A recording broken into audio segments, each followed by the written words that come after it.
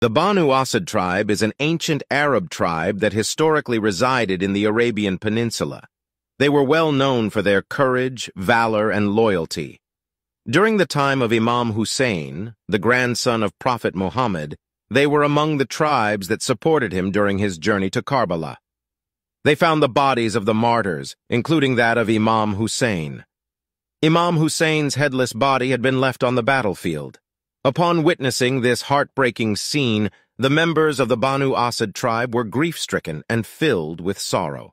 It is said that they wanted to bury the bodies of the martyrs. He had promised Imam Hussain, A.S., that he would bury the dead bodies after Ashura, but were initially unsure about what to do with Imam Hussein's headless body.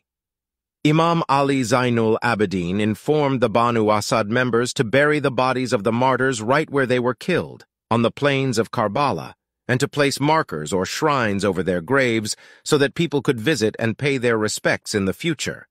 He also advised them to return to the area year after year to remember the sacrifice of Imam Hussain and his companions and to mourn their tragic deaths.